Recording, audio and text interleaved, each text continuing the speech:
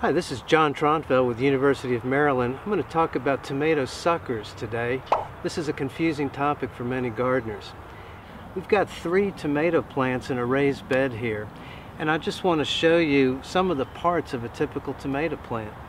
We've got a main stem, and off of the main stem we have side branches which just have leaves. Now, a third very important part of the tomato plant are the suckers, and these are the shoots that grow at the point where a main stem and a side shoot join, right in the axil here. These suckers will produce flowers and fruit, so why would we want to remove them? Well, on this particular plant, the suckers that are growing down low on the plant will be shaded and they'll produce inferior fruit. By removing those suckers, we'll direct the plant's energy into all the other fruits so that they can ripen more quickly and perhaps even be larger in size. We can see on this tomato plant there are quite a few suckers, beginning right at the ground level with the ground sucker coming out right at the soil line. It's a very tender shoot.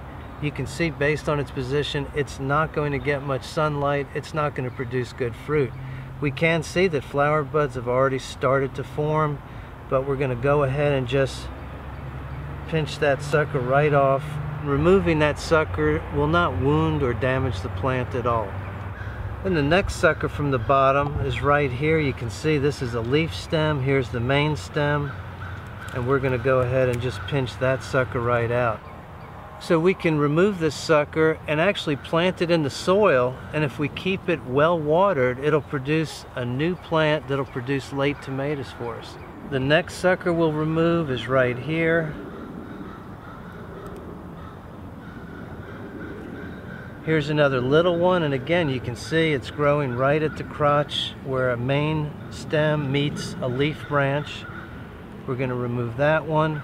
And what I often like to do is to leave 2 suckers below the first cluster of tomatoes that's forming. And you can see by these open flowers, this is the first cluster.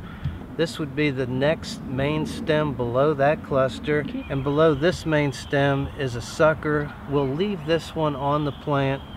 And you can see we have about 1 foot of clear space below this sucker where we've removed the other suckers to give the plant more room, plenty of room to grow. We'll get good air circulation, good sunlight in on the plant, and lots of fruit.